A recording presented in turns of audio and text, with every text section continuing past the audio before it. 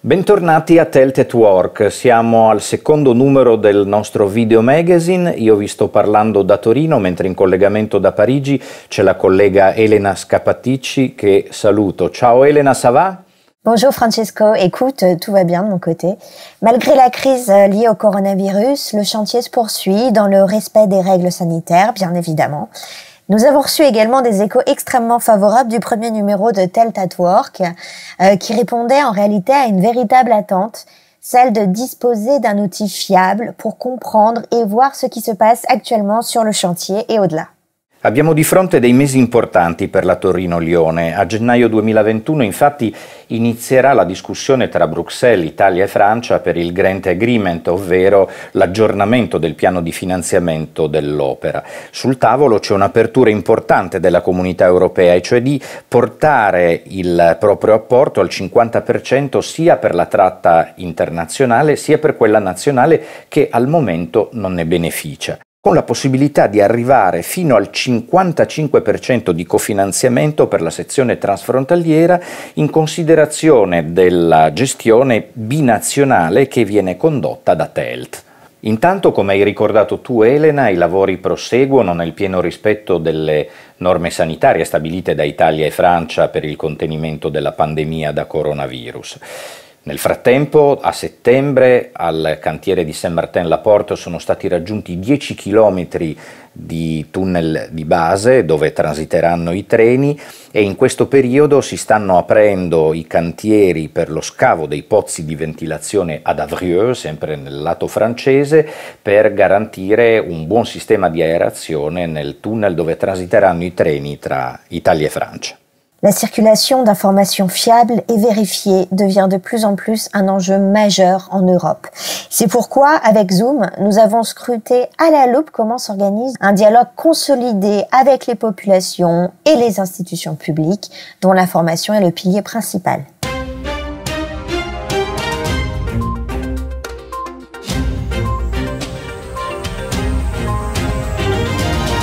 In Francia il primo ministro Jean Castex ha illustrato in settembre i punti di forza di France Relance, un piano da 100 miliardi di euro per far ripartire l'esagono. 3 le priorità: ecologia, competitività, coesione, che saranno sostenute grazie anche all'apporto della Comunità Europea. Tra le opere viene citata la Lyon-Turin, considerata un progetto strategico per favorire la sostenibilità dei trasporti, migliorare l'ambiente delle valli alpine e l'economia dei territori.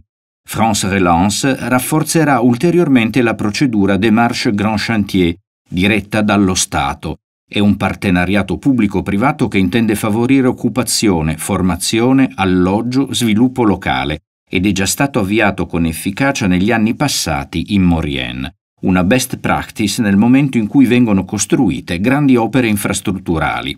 Ci troviamo a Saint-Julien-Mont-Denis, nella valle francese della Maurienne, un territorio che diventerà famoso perché qui è previsto l'ingresso del tunnel che collegherà sotto le Alpi l'Italia con la Francia, e proprio qui si è creato un modello interessante di dialogo tra la società che sta costruendo la tratta transfrontaliera Telt, la popolazione con le sue associazioni di difesa dell'ambiente e il municipio.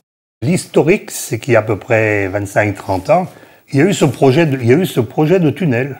Mais la population n'a pas été concernée, puisqu'ils ont dit bah, dans 20 ans, on verra bien, on a le temps, on verra bien.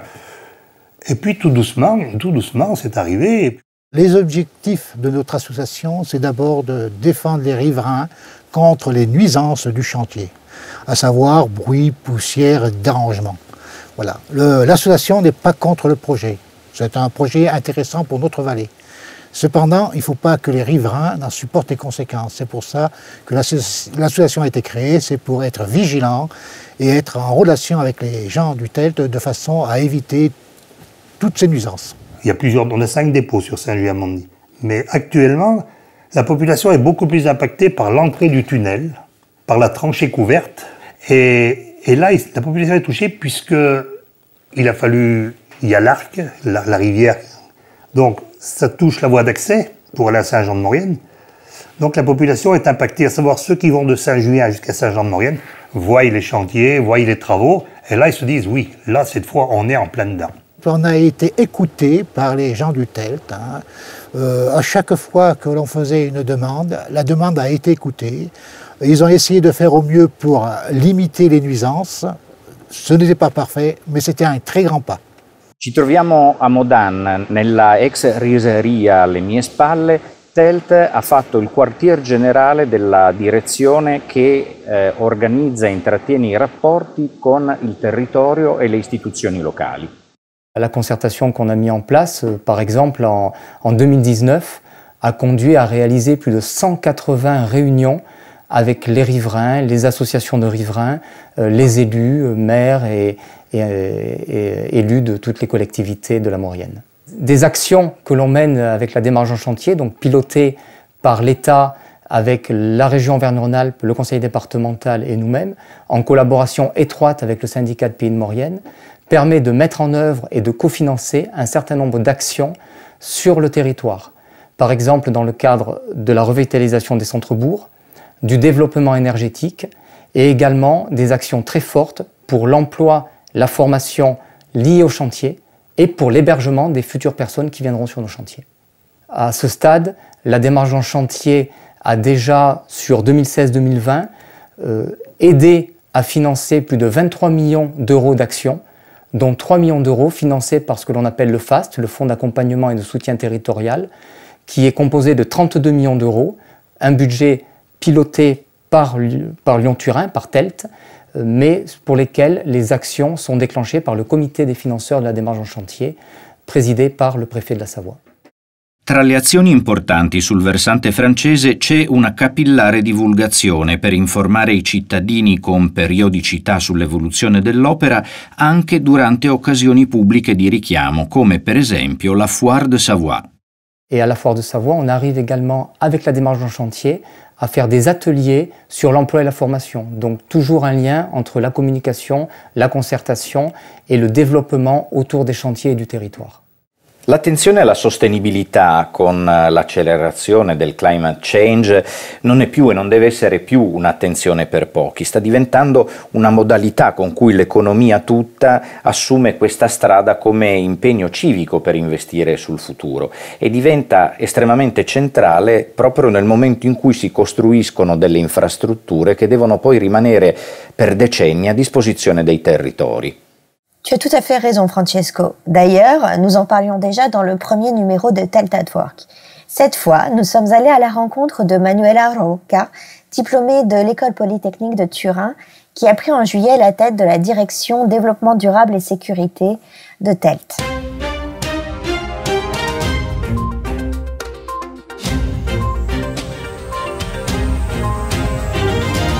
La direzione sviluppo sostenibile e sicurezza nasce adesso nel 2020 e si colloca in continuità con quello che è la responsabilità e l'attività di Telt, che è già in azione da ben 5 anni.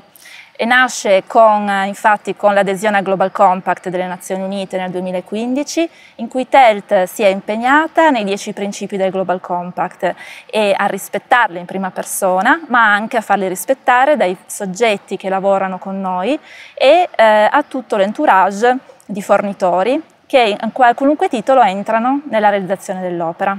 La sostenibilità in Telt è un'attività declinata in tutte le azioni, dalla parte finanziaria alla parte acquisti, alla parte realizzativa, costruzioni, ambiente e sicurezza. Ad esempio, per la parte acquisti, la politica acquisti di Telt va nell'ottica di avere una responsabilità interna nella scelta dell'acquirente, ma anche la pretesa della presa in carico della responsabilità da parte dell'impresa o comunque del fornitore che entra nella famiglia di Telt e nella realizzazione di quest'opera.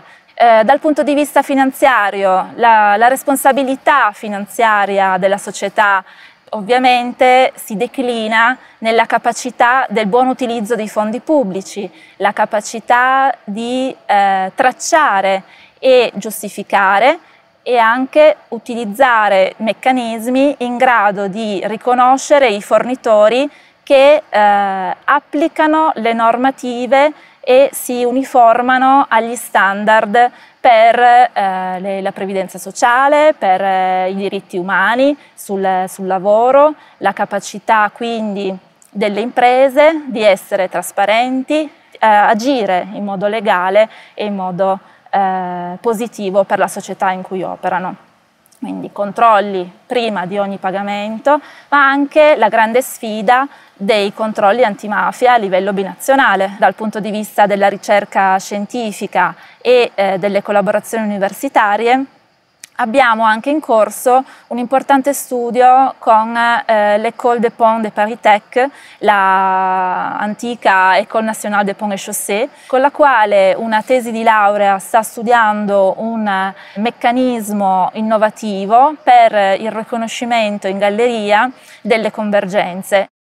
Dans ce partenariat, nous avons également le centre d'études des tunnels et essentiellement, nous travaillons sur une zone particulière du tunnel qui est la traversée du Houillé-Briançonnais, c'est le nom de cette formation géologique, qui est particulièrement complexe, particulièrement difficile, et sur lequel nous menons des recherches pour aider au dimensionnement, notamment du tunnel de base. Un des enjeux majeurs dans la construction, c'est la résilience et la durabilité des ouvrages. Donc de nombreuses recherches au sein du laboratoire Navier sont menées, souvent en partenariat avec les entreprises, sur la question de durabilité. Ce sont des recherches dans le domaine des matériaux, des nouveaux matériaux qui vont répondre aux exigences mécaniques, parfois acoustiques, parfois thermiques, mais également de durée et de résilience. Et dans le cas particulier de notre coopération avec Telt, les recherches se mènent dans le développement de modèles suffisamment robustes de façon à pouvoir prédire le comportement à long terme de l'ouvrage et donner aussi des orientations sur les méthodes de calcul et de design de l'ouvrage. Rafforzeremo le nostre collaborazioni di ricerca e quindi daremo vita ad un rafforzamento della collaborazione con il CETU, il Centre d'études des tunnels francese, che è un centro di ricerca che fa parte del Ministero francese della transizione ecologique e che ha in sé un presidio dello sviluppo sostenibile e avendo già sperimentato in modo molto accurato l'applicazione dei temi della sostenibilità nell'ambito della realizzazione di gallerie, ci sarà molto d'aiuto per poter dare ancora più concretezza al nostro impegno e alla nostra sfida. Sinon, Francesco, comment s'est passé ton voyage à Bruxelles? Nous l'avions préparé, si tu te souviens bien, dans l'idée de comprendre le fonctionnement des services de la Commission européenne et pas n'importe lesquels, ceux en charge des infrastructures et du transport. Tires-tu un bilan positif de ce séjour? Devo rispondere di sì, Elena. In effetti ho trovato persone appassionate e competenti nel raccontare il loro impegno per una rete di trasporti e di infrastrutture europee all'altezza del futuro e di cui la Torino-Lione è pienamente parte.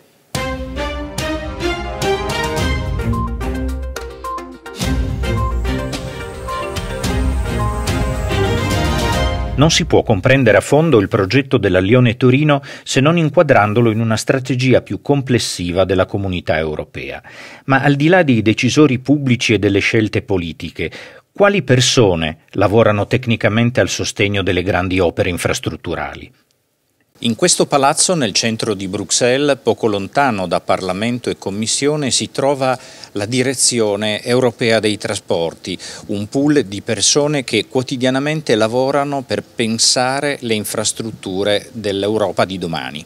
La Direction Générale Mobilité et Transport est une des directions générales qui fait partie de la Commission européenne, qui est l'effectif de l'intégration européenne, qui propose et qui est gardien aussi de tout l'acquis communautaire. Elle est composée de quelques 400 effectifs ici sur place à Bruxelles et avec les agences exécutives et réglementaires, compte un peu plus de 1000 personnes.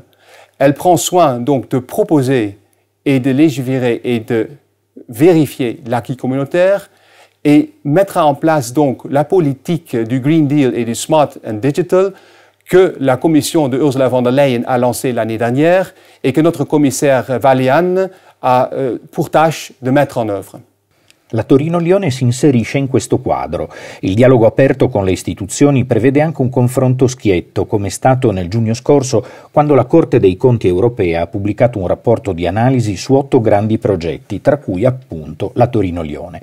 Al momento è operativo un accordo di Italia e Francia con l'agenzia INEA del gennaio 2020 che prevede la data di messa in servizio della nuova linea nel 2030.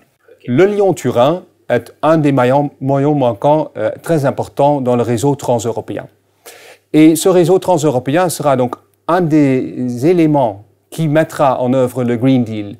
On va le réviser en été 2021 et il fera en sorte que le transfert modal de la route vers le rail et vers les voies navigables, qui sont les modes de transport les plus respectueux de l'environnement, prendront une place plus importante dans les transports en Europe.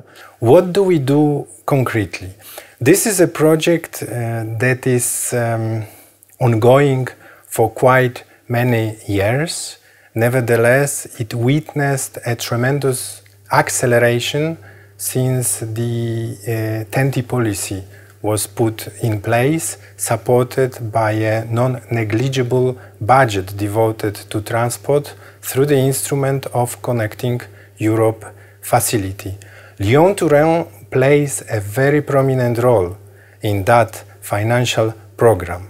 The European Commission, since 2014, supported the project with a grant of 813 million euros, making this project the second largest in terms of the EU contribution, next to the Brenner-based tunnel linking Italy with Austria. What is our role concretely? It is first of all to animate a positive discussion about the project. I wouldn't call it a role of a consultant, but I would say a role of an enthusiast about the project. In the context of the Mediterranean corridor, we do organize on a regular basis so-called forum corridor meetings. Effectivement, tu as raison, Francesco, il est très important de comprendre comment le Green New Deal européen peut se traduire par des projets, petits ou grands d'ailleurs. C'est pourquoi nous entretenons un contact permanent avec Bruxelles, n'est-ce pas? Sicuramente è così ed è il motivo per cui in Environment First di volta in volta approfondiamo quello che viene compiuto sui cantieri per capire come si ispiri effettivamente a questa prospettiva.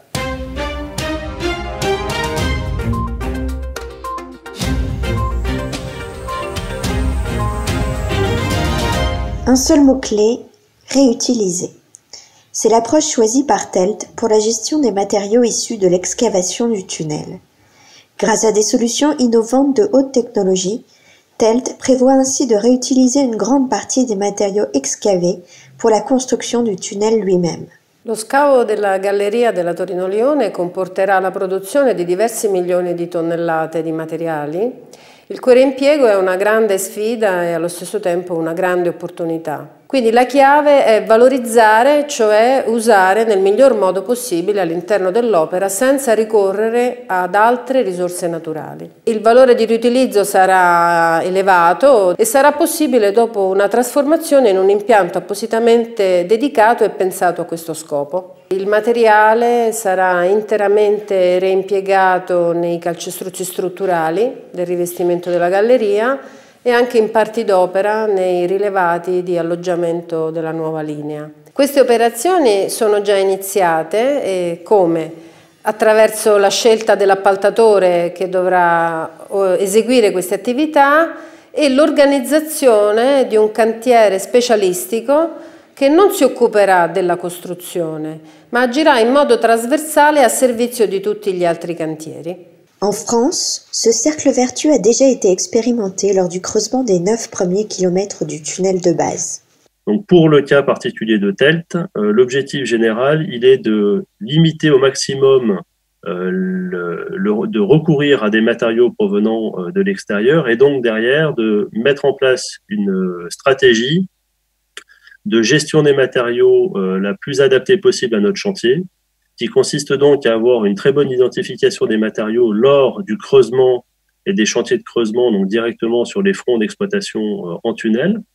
Et à partir de la qualité et de la classe des matériaux qui vont être extraits, de définir assez en amont les lieux d'utilisation potentiels sur le chantier lui-même, à proximité du chantier, ou éventuellement mis en dépôt sur des sites extérieurs.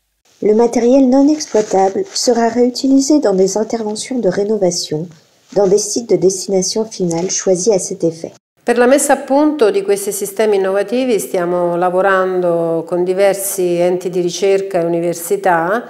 L'idea è quella di pensare uno strumento ad hoc per ciascuna fase e velocizzare e irrobustire tutta la procedura. Nel primo numero di Telt at Work, lo ricorderete, abbiamo provato a ragionare con il mondo del calcio come outsider. Questa volta ci rivolgiamo all'arte e all'arte contemporanea in particolare come straordinario strumento di comunicazione tra città, popoli e culture. Tout à fait, et d'ailleurs je suis particulièrement heureuse que nous puissions le faire grâce à la vision et au témoignage de deux très grandes dames de l'art qui ont fait des villes de Lyon et de Turin des villes dédiées à l'émergence de jeunes artistes, des villes d'inspiration et de créativité permanente.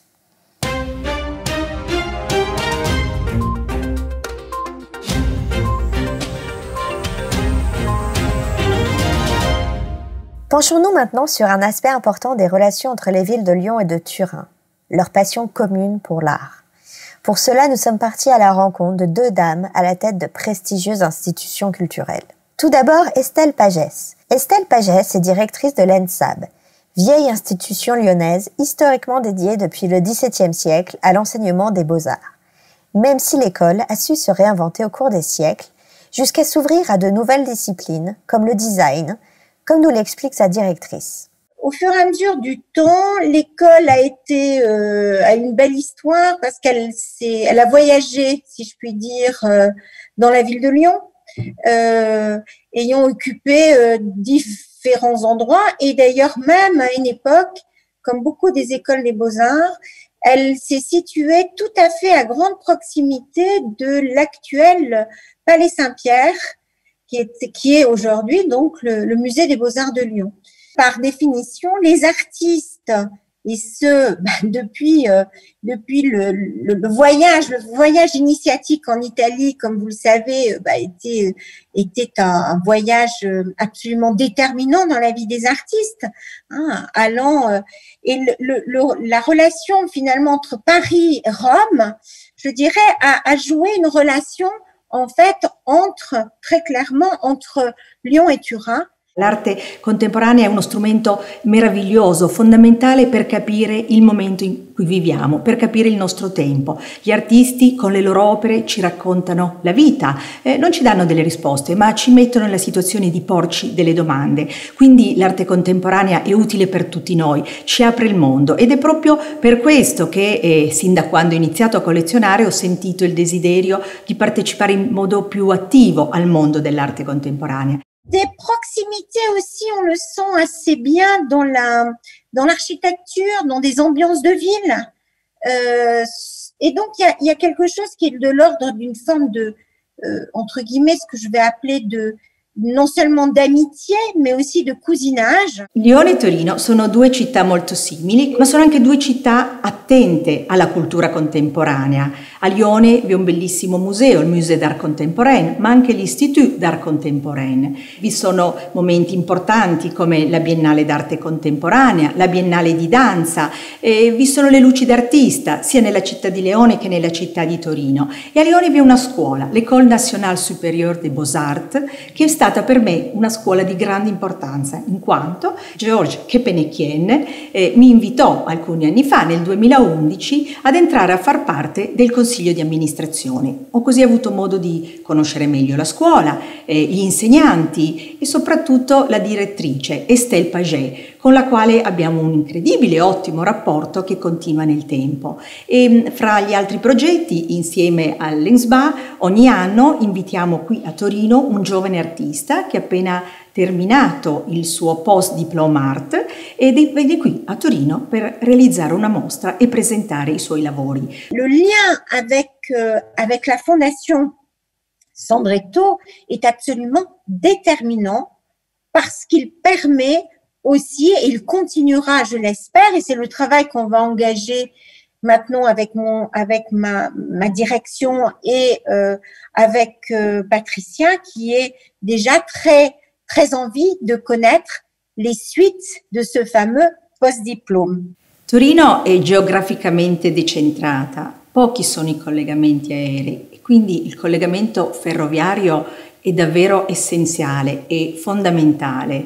Permetterà a Torino di non essere solo più un capolinea, ma un luogo di sosta facile da raggiungere e una località su un asse che unirà orizzontalmente e verticalmente i paesi europei. Quindi un luogo importante, un luogo di passaggio, un luogo non solo per l'economia, ma anche importante per la cultura. Permetterà agli artisti di muoversi, di viaggiare et à la gente di vedere più arte et più cultura. Chers amis, nous arrivons désormais à la fin de ce second numéro de Telt at Work. J'espère que vous avez vu et entendu des choses qui vous ont intéressé. Nous restons très vigilants dans cette période d'incertitude, mais l'investissement pour le futur que représente le chantier du Lyon-Turin se poursuit et à un rythme très soutenu. Senz'altro sì, e non dimentichiamo che progetti come la Torino-Lione e iniziative come Next Generation EU che la Comunità Europea ha messo in campo per aiutare una ripartenza più duratura aiuteranno il rilancio dell'economia continentale, per cui pensiamo positivo e alla prossima.